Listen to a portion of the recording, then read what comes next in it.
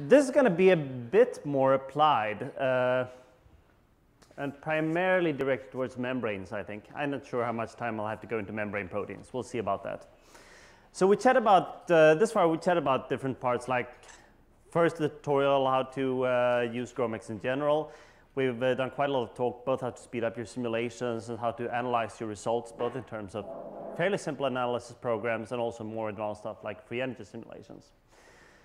So this is more specific in the sense that we're going to talk about a very special class of biological molecules, membranes in particular. And the reason why we are doing this as a special talk is primarily that membranes are not necessarily difficult, but they're a bit different compared to the molecules normally used. For instance, they're not quite as automated as it is if you simulate a protein with PDB to GMX. And there are a bit of special concerns and tips and tricks that you usually need to take into account when you do membrane protein simulations, or membrane simulations. The protein part isn't really special. So I'm going to chat a bit about why membranes are interesting in the first place, about lipids, since the reason why you need to understand something about lipids is that lipids are the molecules membranes are built of, and you do need to understand at least part of these special things, what makes lipids so special to simulate and represent in force fields. Lipids occur in lots of different phases like micelles, vesicles, etc., and bilayers partly have the same properties. And this is one of the reasons why bilayers are picky to simulate, since you really need to get all these properties set up correctly. If you simulate them at too low or too high temperature, you're really simulating something completely different. Another thing that you never really see in papers is both when we and other people publish papers and simulations, you basically put the reader into fait accompli. We've done a membrane simulation, and then you have a really short paragraph summarizing all the cutoffs and perhaps particle mesh eval you used and the size of the system, but you really never tell the reader anything about how did you really set up the system, how did you prepare the system, and how did you manage to equilibrate this really big system with 500 lipids and a big membrane protein in it. That is, if you're lucky, we skip through that in like 2 paragraphs or so, or sorry, 2 sentences. So I'm going to try to focus a bit more on these tips and tricks that you don't see in the literature. And depending on how much time we have, I'm going to show you some of these bilayer simulations, typical systems we use, what we've done in membrane proteins and transmembrane helices and what other people have done, and perhaps one membrane protein simulation. So why are membranes important? Well, the main justification is that membranes really control everything that's going in and out of the cell. If you want to be able to have any type of non-equilibrium distribution, for instance, a higher concentration of ions on the inside of a cell or a lower concentration of something, you do need some kind of wall here, and membranes form these walls. When it comes to membrane proteins, there are very few membrane protein structures in the protein data bank, in the order of, well, 150 to 300, depending on how you count. But the main reason for this is because membrane proteins are special. This is just because it's an incredibly difficult task to crystallize membrane protein structures. 30% of eukaryotic proteins are really either pure membrane proteins in that they are located inside the membranes, or at least associated with membranes like receptors. Membrane proteins are also incredibly important when it comes to drug targets. This is a bit of a stretch, since both we and everybody else saying that 50% of current drug targets are membrane proteins. They are, but of those 50%, I would say that 90% are G-protein coupled receptors. So G-protein coupled receptors are incredibly important for the pharmaceutical industry. And there are still about 400 G-protein, there are about 900 G-protein coupled receptors in the human genome. And there are still about 400 of these that we have absolutely no idea whatsoever what they are doing. So lots of the virtual screening trials that go on in the industry are simply about trying to understand how different G-protein coupled receptors work. Unfortunately, we don't really have any good structure of any important G-protein coupled receptors. There are a couple of homologs, and bovine rhodopsin is one of them. So there's a lot of work remaining to be done here, and that's part of the reason why both experimentalists and simulators are really interested in membrane proteins. And as David said yesterday, without membranes, you die. That's justification enough, I guess. So lipids. Lipids are very different from both proteins and water. They're amphiphilic molecules, and it's even worse than amphiphilic in a way. There's not only do they have a kind of polar and, so first they have kind of big hydrophobic part here, that are just standard hydrophobic chains, palmitoyl or something, but all that you really need to know, that's between, say, 14 and 20 hydrocarbon groups. So standard aliphatic chains. And then you have a head group, which is not only polar, this is really an ion pair. So up here you have an amine choline group in this case, sorry. It's a nitrogen and 3 CH3 groups. And on the other part of the molecule, you have a phosphate. So this is really a phosphate ion, a phosphor and then the 4 oxygens around it. So even when you look in the force field, you actually have 1 formal unit charge on the choline here and -1 unit charge on the phosphate. So this is going to be a huge dipole. It's really an ion pair that just happens to be connected.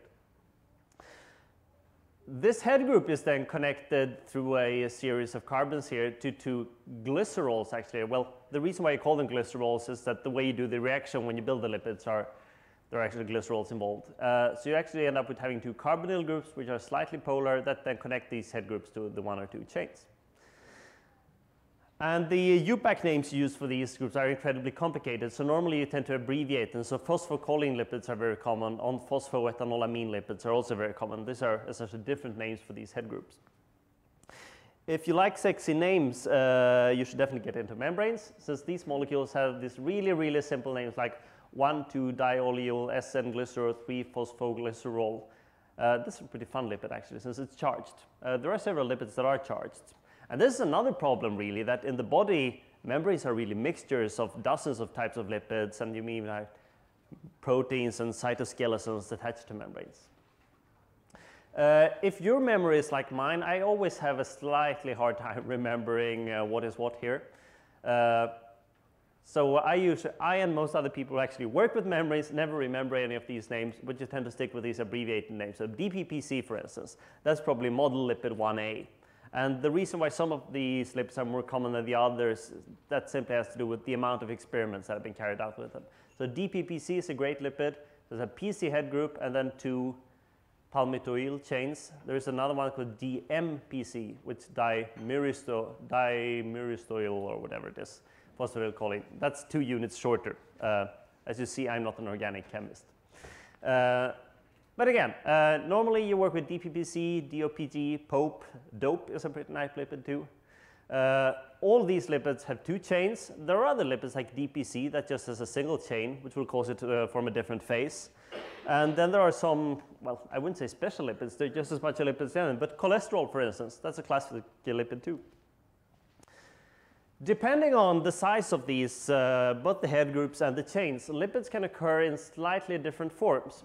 So this small DPC lipid, for instance, which has a reasonably charged normal polar head group and then just a single chain, these will tend to stick together much like a small micelle. So kind of spherical with the head groups pointing out and the hydrocarbon chains pointing towards the center of this sphere.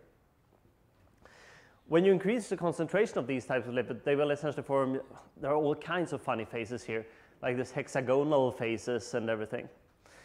If you have a slightly larger lipid with 2 chains, they tend to form either planar membranes or at high concentration, they will form entire vesicles. So you can think of a vesicle like as a mini cell with a radius in the order of perhaps 10 or 15 nanometers or so. These are really cool, and we are starting to see the first simplified simulations where people are actually working with entire vesicles in computers. If you'd asked me 5 years ago, I would say it would take another 20 or 30 years, but computers are getting faster all the time. Not only can these lipids occur in slightly different forms, but depending on the temperature and properties, pressure you subject these to, they have pretty complicated physical behavior. So at low temperature, say, we can work with DPPC, for instance. If you have DPPC at minus 20 or 30 degrees centigrade, about 0 Fahrenheit, they will actually crystallize like a real crystal, just like a protein or ice crystal or something. And in that case, all these chains will be tilted, but really, really packed. A beautiful packing of all the carbon hydrogens here. And well, it's a bit hard to see, but it's perfectly symmetrical and everything. And the head groups are packed too. So the head groups are perfectly periodic and everything. You can determine, I think there might actually be 1 small crystal of DPPC or DMPC in the protein data bank, but that's an exception. Those are pretty fun for physicists, but they are of absolutely no biological relevance whatsoever. Those crystalline phases do not occur biologically. As you're increasing the temperature and get about, say, plus 10 degrees or so, you will still essentially have all these chains packed, but the head groups are starting to move and disorganize a bit. And the water outside here is, of course, also more liquid. And in this case, you come to something like kind of a gel phase. So it's kind of sticky, the whole system, but it can move a bit. And for a very long time, I still think that people are still arguing whether the gel phase might really occur in biological systems. I'm not sure. It is pretty rare that you simulate it. So normally when you do simulations, you work with a phase that's called liquid crystalline phase, or lamellar alpha phase. And this is an example of liquid crystalline phase. And the characteristic of liquid crystalline phase is that you can think of it as a two-dimensional liquid. So all the chains are really disorganized of all these lipids.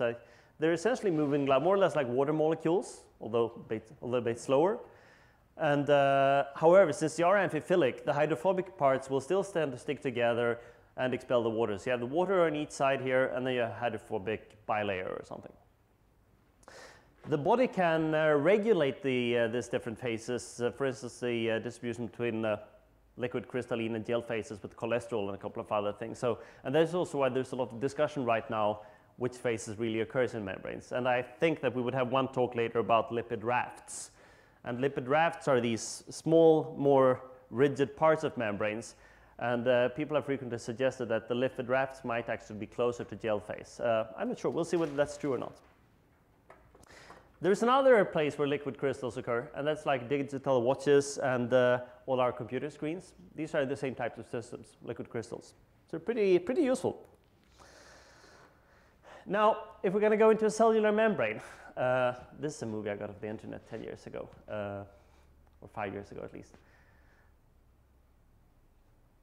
The funny thing, when you start getting closer to the cells, you can really see that the membranes are really, really flexible. These aren't molecules in the way you think of proteins, but rather think of them as a solvent, like water or so.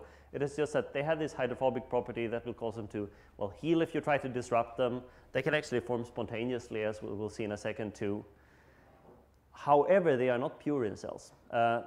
In a laboratory, you can definitely work with pure bilayers, but in cells, you have all these, well, you might have cholesterol molecules sticking in there to make it more rigid. You have all these receptors or sugars, at least on the surface or so, and you will have large integral membrane proteins going straight through the bilayer to be able to transport things in and out. And this is rather important, because this is an example of a simulation of a membrane. But this whole flexible property of the membrane as a solvent really means that you can stick a membrane protein into it. I'm going to chat in a second about how we actually get membrane proteins into these systems. And in a couple of cases, you can even have nonpolar molecules go straight through the bilayer and in and out of the cell. If they're more polar like ions, you probably need a protein that's an ion channel to transport ions in and out of the cell. But all these transport properties, of course, means there's lots of interesting physics or biology, depending on how you see it going on, and that you can study. Now, if you could study it, couldn't you just perform normal X-ray crystallography studies on these systems and try to determine their structure? Well, the problem is, if you want to do an X-ray crystallography study, you just need to start with the crystal. And these systems aren't crystalline, really. They're moving. They're really, really flexible, so you can't really determine what the structure of an individual lipid is. It's like trying to determine the structure of an individual water molecule. There isn't really any structure. It's moving all the time. And this is another reason why people are so interested in simulating membranes. It is darned hard to examine the structures of these on atomistic scale in the lab. There are a couple of different techniques that people use. One of them is neutron scattering, and another one is an incredibly cool technique. There's liquid X-ray crystallography. So you shouldn't be able to run X-ray crystallography on things that aren't crystals, but you can get 1 or 2 Fourier peaks, apparently, from the electron density. So there are ways you can at least get the electron density across the bilayer and try to deduce things like what is the density of lipids, what's the area per lipid. It's incredibly hard experiments. The other thing you can do is use NMR or EPR, spectroscopy in general, to determine things like how ordered are the parts of the lipids on average. And you can also use fluorescent techniques to study diffusion, for instance. The nice thing for us is that all these properties are really average properties. And if you're having problems with studying, for instance, an alpha helix in a protein or something, the nice thing with lipids, normally I study at least, well, when I was a PhD student, I used to study 64 lipids. Nowadays, you normally study all these beautiful statistics and everything. Sampling is usually not a problem with lipids when you study these local properties at least, which is great. So when it comes to the simulations, there are going to be a couple of issues. First, we need to come up with a way of representing these lipids in general, both some kind of parameters for them, force fields. We're going to need to create Gromacs topologies for them. One way or another, you need to come up with an initial conformation, which is not as trivial as you might think, because I said there isn't really any PDB structures of a typical membrane or even individual lipids. Since the whole thing is moving, the issue of cell shape suddenly starts to becoming not really problematic, but you need to think about it. What is the dimension of a membrane? There isn't really any dimensions. This is an extended system. And should you apply pressure coupling through the simulation? How do you couple the pressure of these things? What type of interactions should be used, since they're complicated? You have hydrophobic, purely hydrophobic parts without any charges. That is probably pretty easy. You wouldn't need any particle mesh Evaldo long-range interactions at all to study the hydrophobic part. And then you have the head group region where these huge dipoles are really Twitter ionic parts. And then you have the solvent outside that. So there are lots of different regions that it could be to simulate. And there are also some issues with center of mass motion that we really haven't talked that much about when it comes to globular proteins. It's pretty easy to correct for globular proteins, but with lipids, this can really bite you, and it has bitten us at least. So when it comes to the force fields first, if you think about that lipid I showed you, essentially you have a couple of, well, they can appear strange when you start, but they're really pretty standardized groups. You have a phosphate, and phosphates occur all over the place in DNA too, so there are really good force field parameters for phosphates. Sure, those are normally phosphate ions, but it's not really that much more complicated if we want to have it bound in a molecule. You have these choline groups, but those are pretty normal amines and nitrogen and carbon and hydrogen groups, so they're pretty straightforward too. Glycerols, same thing there, simple organic compounds. Any normal force field should be able to represent a glycerol group. And then you have the acyl chains, the purely hydrophobic parts, and that should be really trivial, right? Any force field should have parameters for things like methane, ethane, propane, butane, pentane, etc. So even if it's a slightly longer side chain, that should be really trivial. And then people started to simulate this, and they've tried for 20 years, and it is surprisingly hard to get good results. So if you just put this into your brand new all-atom force field or united atom and try to simulate it, then you realize you get an area per lipid and volume per lipid that are in the order of 20 to 25% too low, which kind of sucks. So all those really easy groups weren't that easy when you think about it. And people have discussed this a lot.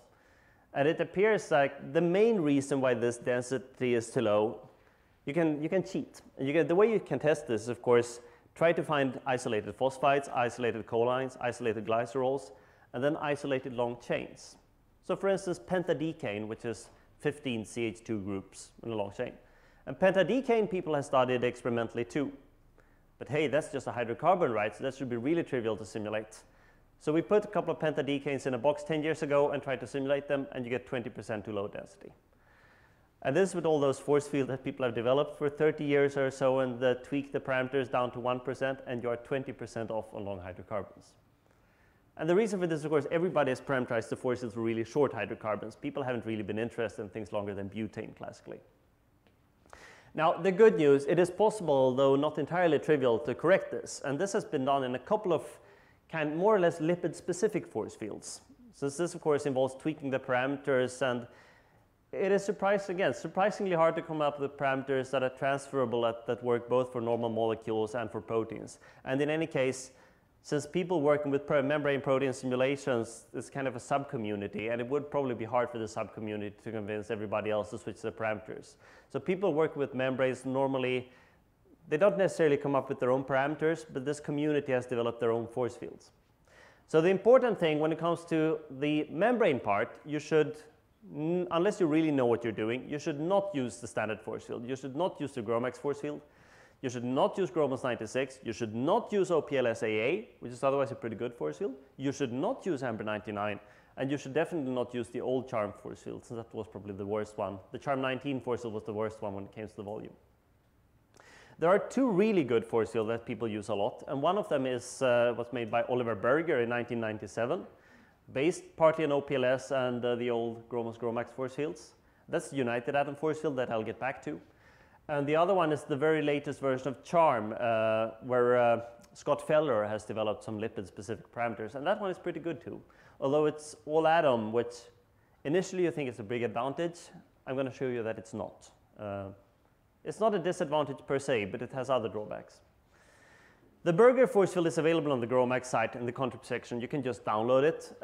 And the CHARM 27, we have a beta distribution of that. We're going to have CHARM 27 in the released version of Gromacs pretty soon, I hope. When it comes to these topologies then, as I said, there are no bilayer coordinates. And to make things worse, there aren't really any standardized names, and either for the atoms or for the chains. Remember all those long names I showed you? So they were chain 1. You normally have 2 chains. Unfortunately, the names and the chain enumeration in those ISO UPAC names are often the reverse compared to the order you find the chains in several of the structures available on the internet, because they were just hacked up by somebody 15 years ago. So it's completely unstandardized. There is no standardized residue names and everything, partly because PDB structures normally only allow 3 letters for residue names, while most lipids use 4. So, well, the good news is that you can get PDB to GMX to work, but it doesn't work 100% automatically. The best option, and again, since membranes are rather different, it's not the case that you get a membrane and then you push this through PDB to GMX, and then you simulate your membrane, and next week you're simulating a different membrane.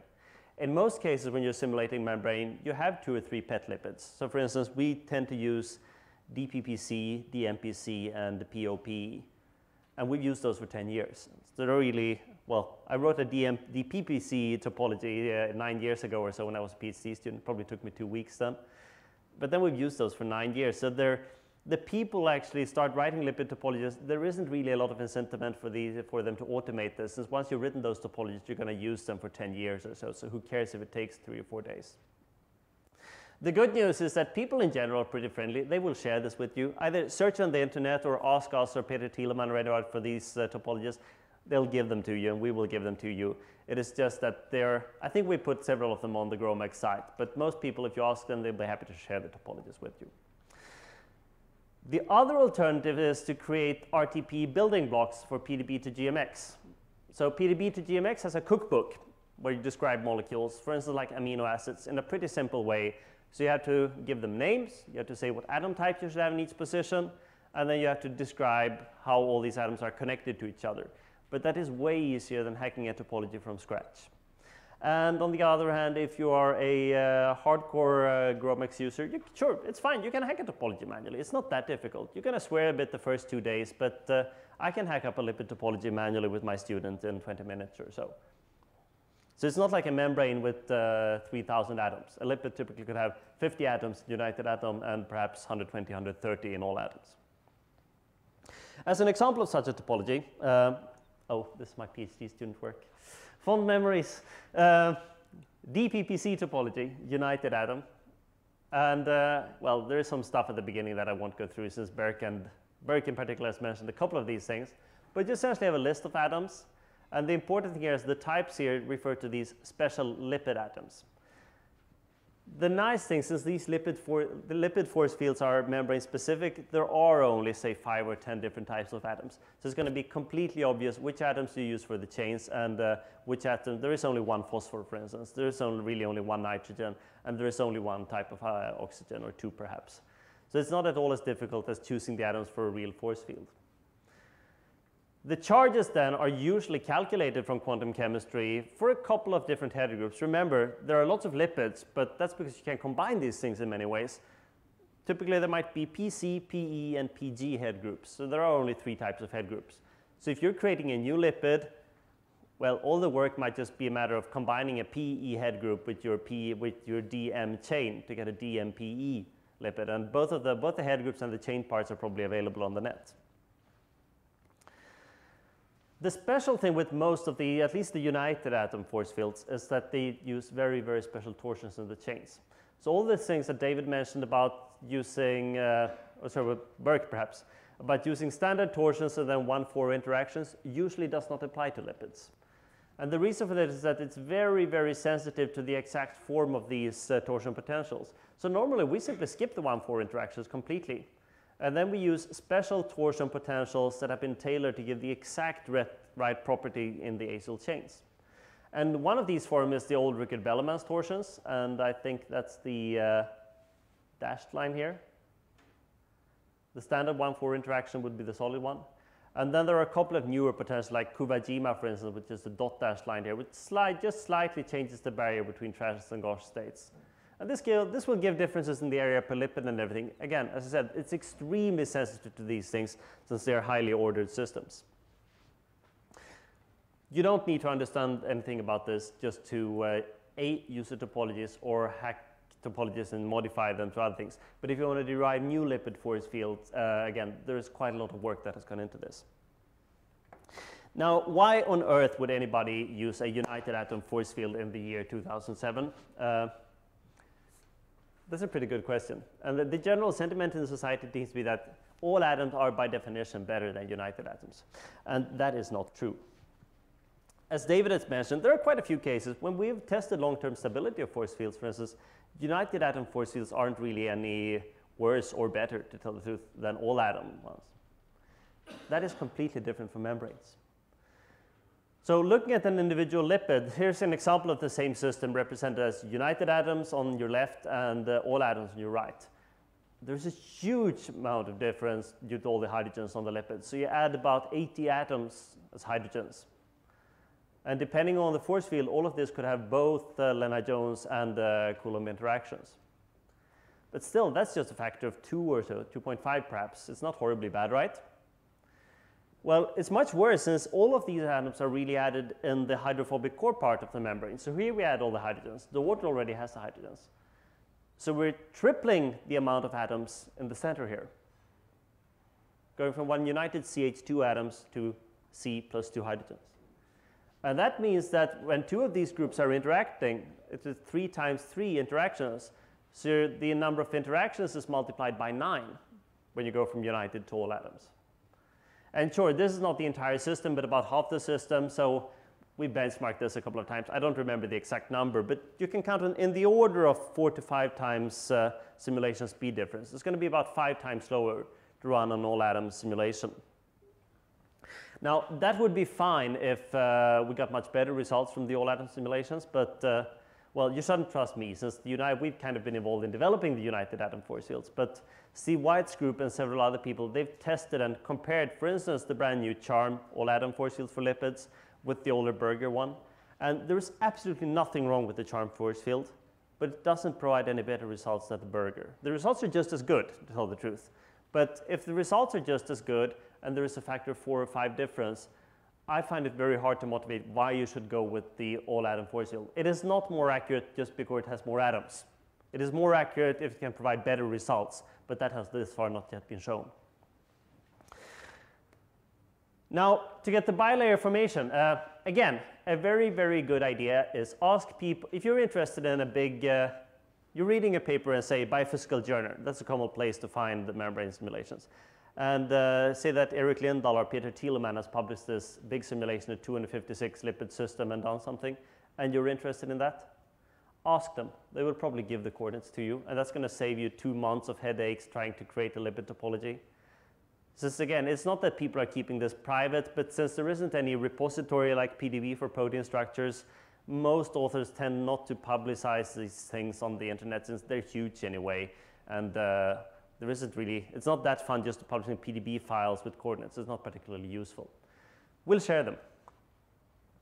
The other thing you can do is you can kind of use these, when you have any set of lipids, for instance, a very big system, 1024 lipids, or a very small system with 64 lipids, you can use the standard Gromacs tools that you normally use for any system to change the size. GenCom, for instance, is a program that you can take entire boxes as Lego building blocks and just repeat them multiple times if you want a membrane that's 4 times larger, or 4 times 4, 16 times larger. You can use GenBox that we use to add water molecules to a normal box, and we can add lipids. You can even take a system that's a mixture of water and lipids, and it will add this mixture of water and lipids to your system. So you can think of use your membranes as you would use any other solvent. And of course, at one stage this started. What both we and others did 10 years ago was you take a single lipid conformation and then just repeat this lipid 64 times, 8 by 8. And then you have to equilibrate for a very long time in vacuum, probably 50 nanoseconds or so. 10 years ago, we couldn't simulate 100 nanoseconds easily. So what we normally did is we took these single lipids and then we randomly first tilted them one way or another and then tried to rotate them to get some kind of, well, mixed up distribution of the states, and then equilibrated for say 10 or 20 nanoseconds. That still took several months. And sure, nowadays 20 nanoseconds of simulation isn't that much, but there is really no point in redoing all these steps where you can get membranes that people have already simulated for 100 nanoseconds. Normally what we do, when we need a new membrane, we take the last membrane that we had from the previous article, since the longer we continue, the better equilibrated they will be. The other fun thing that you can do now is actually, you don't need to assume anything. You can actually simulate the formation of the natural way. So we did this a couple of years ago. So you can just put lipids, DPPC for instance, and water in some kind of medium-sized box. We repeated the system here. So here's the box. And then all these steps take in the order of 30 to 100 nanoseconds, depending on how lucky you are. But actually membranes will form with lipids in the middle here and then water on the sides naturally in simulations. And one of the hot topics right now is that people are trying to redo this for vesicles, to get vesicles to fuse and form vesicles. And I'm sure they'll be successful. It's going to take slightly longer. Right, so now we have membranes and we have at least some sort of topologies for them, so we could start simulations. However, there are a couple of other things to think about. One problem is that membranes are big and large, in worst case 1,000 lipids or so. And that's okay. There might be 100,000 atoms in a big membrane system. You can simulate 100,000 atoms. However, what really comes back to bite you is that not only are these systems larger, the relaxations are an order of magnitude slower too. Lipids are larger than water, so it's going to take in the order just for a lipid to relax and kind of shake its legs, these acyl chains, takes in the order of 10 nanoseconds. So if you want lipids to relax around a membrane protein, you're going to need a 50 nanosecond simulation just for the equilibration. So not only are they 10 times larger, you also need 10 times longer simulations. So now you're 100 times more costly in the simulation. And the way to get around this is to try to shrink the box size, of course, to make the system smaller. And it's quite fun. You can use rectangular boxes. So this is from the side and this is from the top. And here we have a small helix. This works fine. And the distance to the side here could be 2 nanometers or so. And the distance between the periodic copies could be 4. On the other hand, just as we spoke on in the tutorial introduction in this Monday, the diagonal size here is much larger, of course. That 1 times 4, the square root of 2 times the distance there. So we have an unnecessarily large amount of lipids in the corners here. So couldn't we get rid of that? We can. Membranes, that's the case when you want these hexagonal boxes. So what you really want is a box that looks like that. Well, what you really would want is a circle, of course, but a circle isn't periodic. So we may have to make do with something that we can put periodic copies on. So in this case, we have a molecule here. We would have a copy here, here, here, here, here, and here.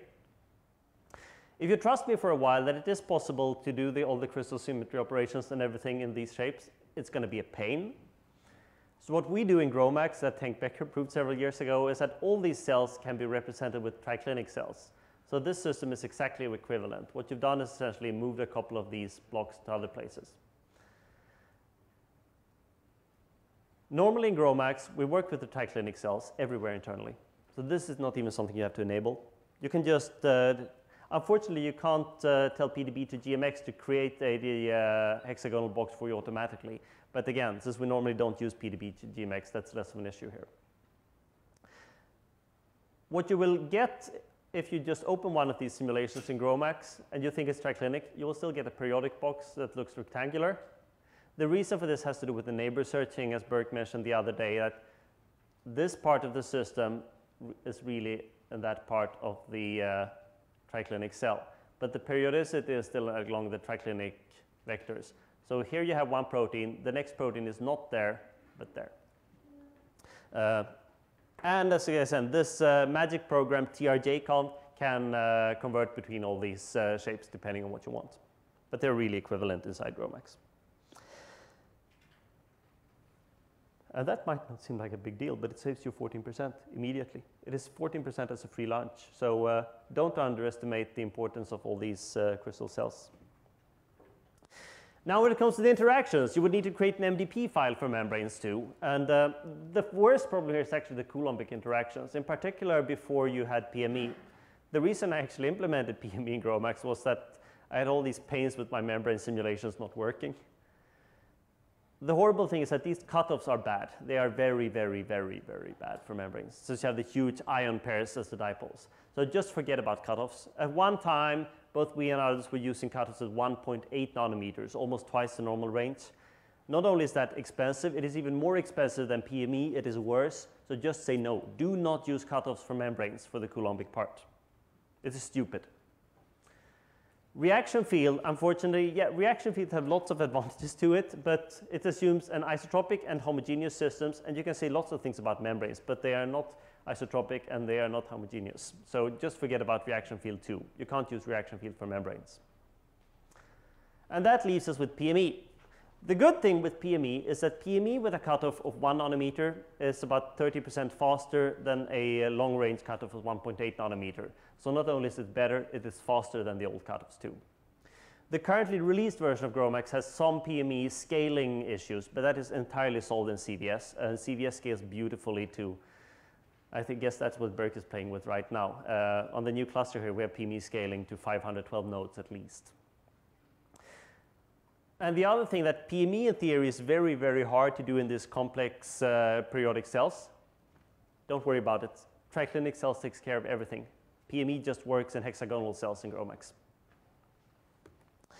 The van der Waals interactions are easier in a way, and the van der Waals interaction, it actually turned out that the main problem with all these force fields was that the van der Waals interactions weren't really parameterized to get the density of these long chains correct. And just changing the van der Waals radius by 1 or 2%, that won't have a lot of effect on ethane or propane or butane, these small molecules, but on the long chains it does. To make a long story short, standard cutoffs or switches, this doesn't really matter. Around 1 nanometer, the same thing as you use for the PME, is fine. However, do turn on the long-range dispersion corrections. If you remember from the talk the other day, the dispersion corrections accounts for the fact that although the Lennard-Jones interactions decay pretty rapidly, at long distance, all Lennard-Jones interactions are attractive. So you kind of compensate for this by calculating what should the average attraction be for all atoms in the entire system, and then you do an integral correction for this. And that can affect your pressure by a couple of percent, 2 or 3%. So it's not horribly bad, but all these membrane force fields are normally parameterized with long-range dispersion correction turned on. The other issue, as I said, is these are really two-dimensional liquids or liquid crystals. It should be able to deform in the XY plane and fluctuate. And that's kind of important, since many of the properties of membranes, for instance, if you have membrane proteins, the lipids need to be able to flow around these. So normally you should always allow the pressure, or rather the system should be able to deform, not only during equilibration, but even throughout your simulation. So with membranes, you normally enable pressure coupling throughout your production runs. And that leads to some other issues. So since it's not an isotropic system, you should normally allow anisotropic pressure coupling. So you should be able to scale the Z, X, and Y dimensions independently of each other. The Z direction is normally the normal, so the membrane is in the XY plane. That's another one of those things that is more or less assumed that you know, that you understand when you read a membrane paper, that the membranes are always in the XY plane, so Z is the normal. And that works, but it can be a problem since there's really nothing to prevent the membrane from distort. This X and Y planes are equivalent.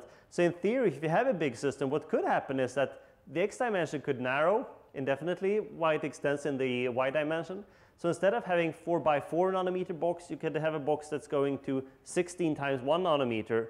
And at that point, you're going to start having problems that a lipid can see the periodic copy of itself. And at some stage, Gromacs is going to stop and crash and say that, sorry, the box is distorting too much. And that's not really a limitation. The problem here is that physically that can happen. Of course, for a system that is large enough, it's going to be incredibly improbable, so it will never happen in our bodies with 10 to the power of 30 lipids or so. There's a pretty smart trick in Gromacs that you can use to get rid of this. So we essentially lock the x and y dimensions with something called semi-isotropic coupling, and this is present in the MDP file. And that means that we scale the x and y dimensions to maintain the relative dimensions there. So if you scale the x dimension up by 10%, you're also scaling the y dimension up by 10%. And then you have a separate coupling for the z direction. That works great. And then you can publish a simulation, and when you submit your paper, you will get an angry referee response back saying that you use Behrens and pressure coupling, and this does not provide a true NPT ensemble. Well, that is formally correct, and that one of the reasons for this is that there has been a lot of discussion about all these recipes, how you should simulate membranes, since the density has been too low in many cases. So it's probably passing right now, and in particular, if you're using your lipids as a passive solvent for a protein, people don't care. But if you're trying to publish pure membrane simulations, it is probably better to use this parallel Raman thermostats. It's a bit more kosher to the physicists. Since in theory, at least, parallel Raman should guarantee you a correct NPT ensemble. So I'm not going to say, to tell the truth, I've never seen the thermostat affect any of the results we are interested in. But if you're going to do pure membrane simulations, use parallel Raman. It's going to save you some headaches in the review process. The other issue is that in this case, if you simulate things for 10 or 100 or even 1,000 nanoseconds, a microsecond, it's quite fine to use very, very slow relaxation, 10 or even 100 picoseconds. The point here isn't that you don't want the membrane to oscillate, you just want it to be able to deform very, very slowly. The compressibility, I won't go into details here, you get a PDF copy of this, but it's actually possible to even allow the cells to distort. So you can force the system to go from a rectangular box to a hexagonal thing. So you can do really, really advanced stuff with the parallel Raman barostats. The thermostats, the only thing there I think is important is that you should use separate thermostats for lipids and water, since they're not always particularly coupled. And there are also these issues. If you constrain the bonds in an oriented system, you could in theory get an temperature anisotropy and some other horrible things. So separate groups for water, lipids, and the protein if you have it. Center of mass motion, not a problem for normal. Normally you remove the center of mass motion for the entire system, and that works fine with the protein in water. The problem again, since you have different parts, you have water out here on both sides, and then you have lipids here, and then you have another layer of lipids here. And that really means that there is nothing, again, in a globular system, if the upper layer of the lipids here is moving left, there would be other lipids, it would really have to diffuse out in the rest of the world, and there would be other lipids stopping them. The problem here is that if all these lipids start getting a slight net velocity to the left, when they come to the left here, they are going to hit the same lipids on the other side that are also going left. So you can actually get a net increasing velocity of each layer of lipids. So the upper layer could go left, the upper layer could go right here, while the lower layer goes left. So when you do the center of mass motion coupling here, and if you want correct diffusion properties of the lipids, you really should couple the water, upper layer, and lower layer separately. And that is really easy to do in Gromacs. As long as these are defined as groups, you can just say center of mass motion groups should be upper, lower, and sol, for instance. And doing that, you can actually calculate lipid diffusion pretty neatly. Just as an example, and a memento mori that you need long simulations, this is a tiny system with 64 lipids. And over 100 nanoseconds, one lipid isn't even traversing the entire box. It's kind of, it's starting moving a couple of nanometers, but it's an order of magnitude slower than water. Now, I'm running a little bit short on time here, so I'm just going to show you a couple of things that you can do to analyze lipids. About 5 or 6 slides left, I think. And then 2 or 3 slides about membrane proteins. So first, you can calculate electron densities that fit really nice with experiments. There's a program G_density in Gromacs to do that for you. All these order parameters that are pretty complicated things that you normally get from NMR spectroscopy. Bang, not a problem. G_order. Gromacs has a finished analysis tools for this. So you can calculate, and let's see, the solid line here are our calculated values, and the circles here are the experimental ones. So this fits pretty nicely with the order parameters from experiment. You can do things like undulations and try to measure how much are these membranes moving and how expensive is it really the bending modulus to distort the membranes? And if you gradually add cholesterols, as people imagine the body does, to stiffen up membranes, you see exactly that. As you're increasing the amount of cholesterol, the membranes get stiffer and stiffer. So there's quite a lot of fun physics you can do on these membranes. Sorry, I'm going to skip that slide. Now, that is the membrane part, and that's really the reason I spent almost all the time on that. It's really the membrane part that is hard about the membrane simulations. Membrane proteins makes for really complicated systems, but really the membrane part we've already covered. You can use a standard force field for the protein part we've already covered. You can use a standard force field for the protein part. The only problem with the force field part is really that you're going to need a way to combine a membrane force field and a protein force field. The other thing is that you need to come up with a way to solvate this protein in the membrane, which with Gromacs at least turns out to be way easier than you think. So just prepare your protein or helix, whatever it is, without the membrane, and then you solvate it just as you would solvate a protein in water. Use Gembox, but instead of providing the SPC solvent, you provide a membrane, a finished pre-equilibrated membrane as your solvent. And Gembox will just happily add in all these lipids and water and everything and cut out the molecules that are overlapping with your protein. It works great. The only thing that you have to make sure is that you get the membrane at the correct Z coordinate so that it's not putting the protein out in the solvent, but that's fairly easy.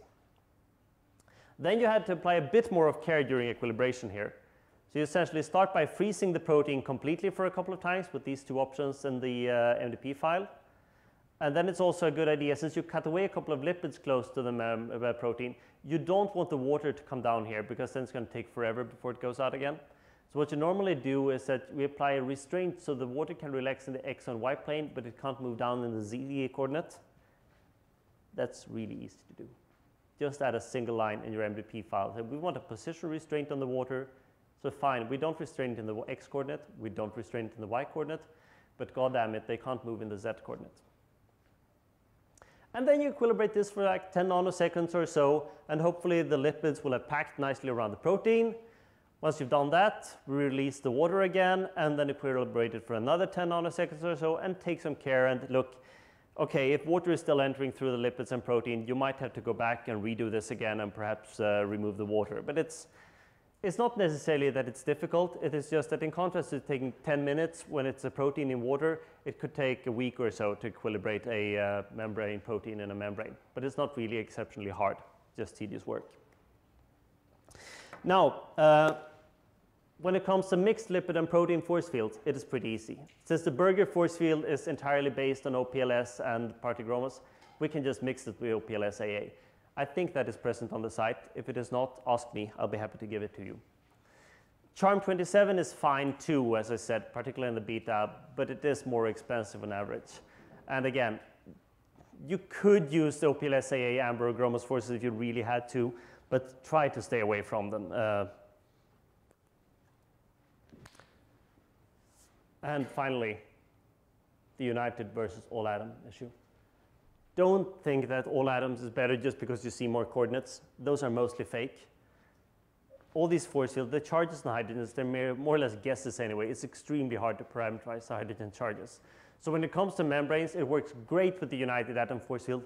The United atom force fields are not older. They're not an approximation of the all atom force fields. There's a very, very smart way to get a 4 or 5 times performance improvement almost entirely free. And sure, there could be cases where you can imagine that these weak dipoles could be important, but in principle, we've never seen it. We've even done very recent stuff that I'll show you the final slide on, where we try to determine the free energy of solvation of amino acids in membranes. And in particular, for polarly charged amino acids, you can think it could be incredibly important to have those weak dipoles. But it is working great. The solvation energy for amino acids in the Berger force field is essentially within 1 kilojoule per mole, within 1 kcal per mole. And since it's very hard to determine these experimentally, that's within the experimental certainty. So there's absolutely nothing wrong with United atom force fields. If you want to waste a factor of 4 more CPU cycles on the all atom version, please go ahead, but don't think it's better because there are more atoms. I think that was all I had. Thank you very much.